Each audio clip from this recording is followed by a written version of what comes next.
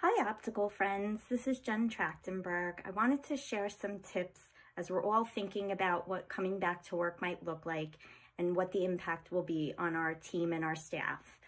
I think it's incredibly important for us to remember as leaders that folks are looking to us for help to navigate change, and there is so much change and chaos amongst us.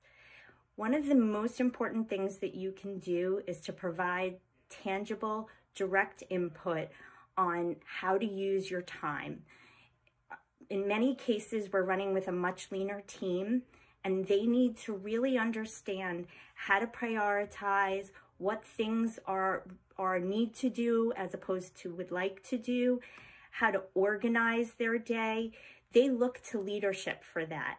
And if we can help them to do it, it creates tremendous efficiency and will really make work more enjoyable. In addition, we probably want to think about what cross-training is necessary.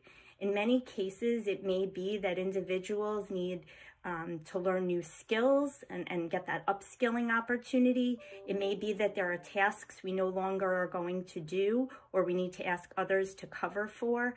So we want to think about what that training plan is going to look like and who will most be supportive and beneficial to throw into the game so that they're able to help our operation. Thirdly, we should really be thinking about having a mechanism in place to collect feedback.